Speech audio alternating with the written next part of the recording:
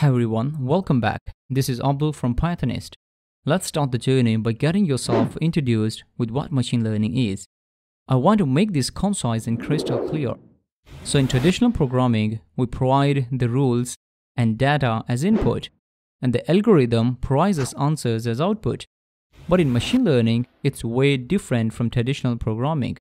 Here, we provide the data and expected answers as input, and the algorithm generates rules as output. An example is a machine learning system that differentiates between real and fake currency notes. Just look at this diagram. Here's the data provided as input would be several thousand images of both fake and real notes.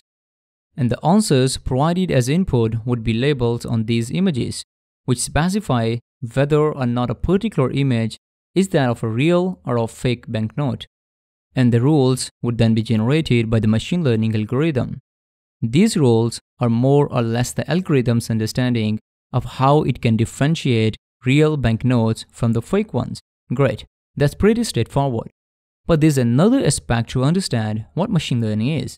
So we can define that as a method of data analysis that automates analytical model building.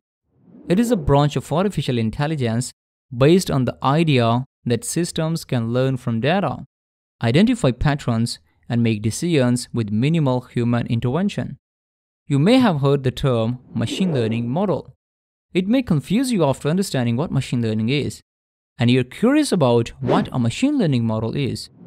A model in machine learning is the output of a machine learning algorithm applied to data. A model represents what was learned by a machine learning algorithm.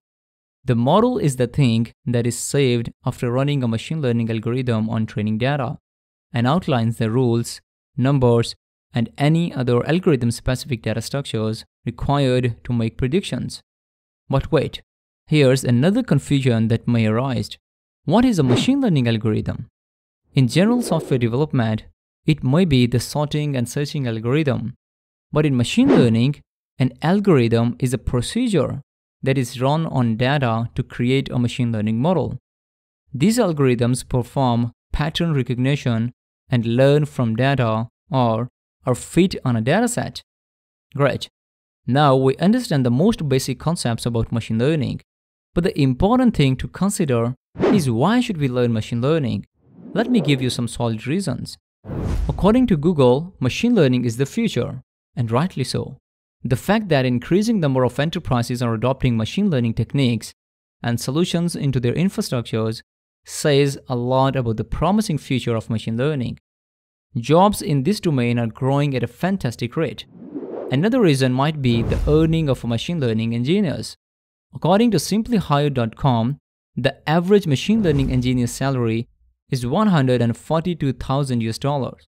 An experienced machine learning engineer can earn up to $195,000. Advancements in the machine learning are by far among the most significant developments in the technology of 21st century, apart from the rise of Internet of Things. What's more interesting is that the Internet of Things devices too need machine learning to become more functional and intelligent. I hope that I convinced you to learn machine learning. Great. We learned a lot. We talked about what machine learning is, how it differs from traditional software development, and we have very strong reasons to learn machine learning. That's it for now. If you enjoyed the content of this video, hit the like button and be sure to subscribe to my channel and hit the bell icon so you will never miss any fantastic video in the future. Thanks for watching.